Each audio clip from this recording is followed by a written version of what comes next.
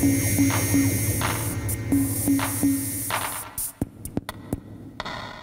today's exciting fun-packed episode of Tetracan Super Monoblock, we answer the question, is it worth spending a bit of extra money for a branded solder sucker? And I'll give you a really quick answer. In my experience, no.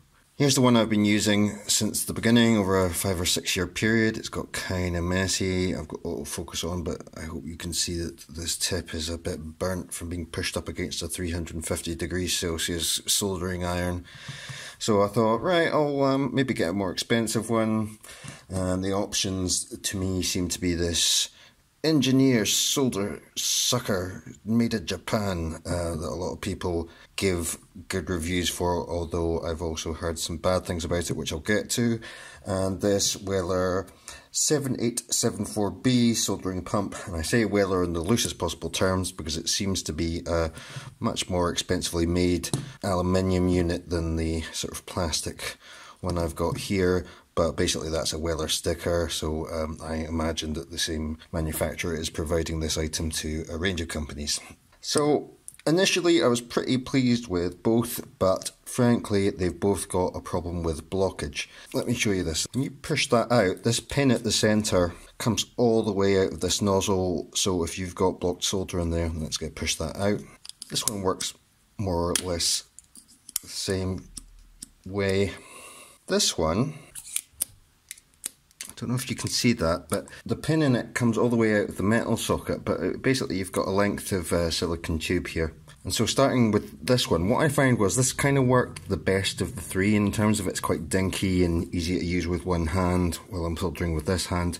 But this gets blocked really often, and it's not like a huge pain in the neck to clear it. You just take that off and you get a, I don't know, a small screwdriver or whatever and push the solder out of it. But if you're doing a lot of desoldering, like say you're replacing all the capacitors in a PCB, I mean that really interrupts your workflow. It really slows you down. I would maybe use this on 30-40 joints before I needed to,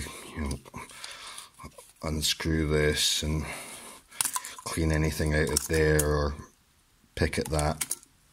But it's every second or third joint with this, which, considering this guy here cost me maybe like £3 or something, and that costs nearly 20, I don't find acceptable. And then this one, a bit stiff to use with one hand, but okay, not quite as effective as this, but more effective than this one that I can't seem to multitask and reassemble while speaking. And it got blocked less often than either of those, but then when it got blocked spectacularly. I had to completely take this part off and push through there and put a little file in there. And even once I cleaned all that and re-lubricated it, it's working again now, but it would get to here, and you know that last bit where it clicked? That didn't work.